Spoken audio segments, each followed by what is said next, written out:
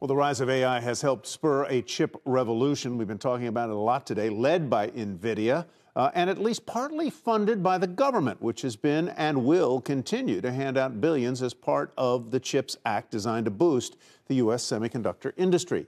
Megan Cassella joins us now with a look at how much that free money is costing companies. A lot of lobbying involved here, Megan. There sure is. So where there is federal money to be had, there will be lobbying, right? We've seen a sharp increase in lobbying spending as companies have competed for these awards over the past couple of years. So take a look at Intel first. They're on track to get the first multi-billion-dollar award set for tomorrow. They spent around $8 million on lobbying in the 2 years just before the CHIPS Act was passed. But as CHIPS was being negotiated and then implemented in the 2 years after that, they spent nearly $14 million. So we've seen an 80% jump there. Also in line for a big award, we've got Samsung. Their lobbying has been up more than 70% in the same period. And we've seen this really across the board with a bunch of these companies. Now, these figures are total spend, but their lobbying disclosure forms do show us that CHIPS Act funding and implementation has been a top issue.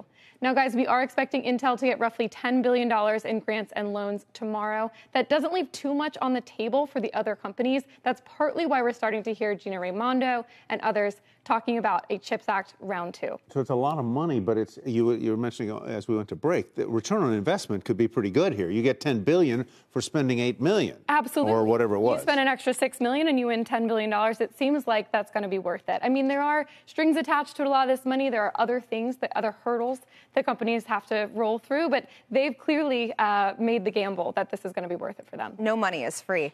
Right, no free lunch. No free lunch, exactly.